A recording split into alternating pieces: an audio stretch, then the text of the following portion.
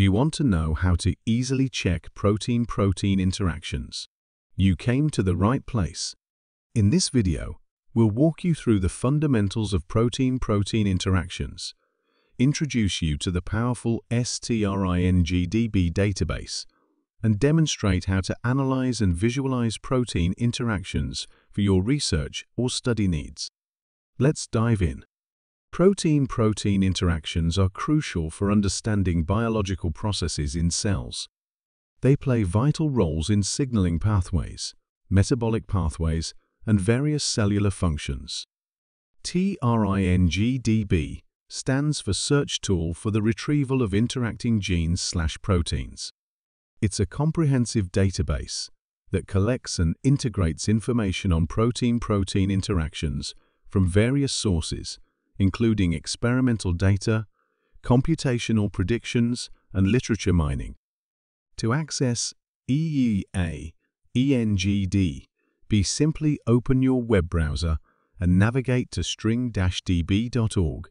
You'll be greeted by a user-friendly interface where you can start exploring protein interactions. Let's say we're interested in the protein T53, known for its role in regulating cell growth and division. We'll type TP53 into the search bar and hit Enter. After searching, STRINGDB will display a network of proteins that interact with T53. Each node represents a protein, and the edges between nodes represent the interactions between them. You can hover over nodes to see details about each protein and its interactions. STRINGDB offers various customization options to tailor the network to your preferences.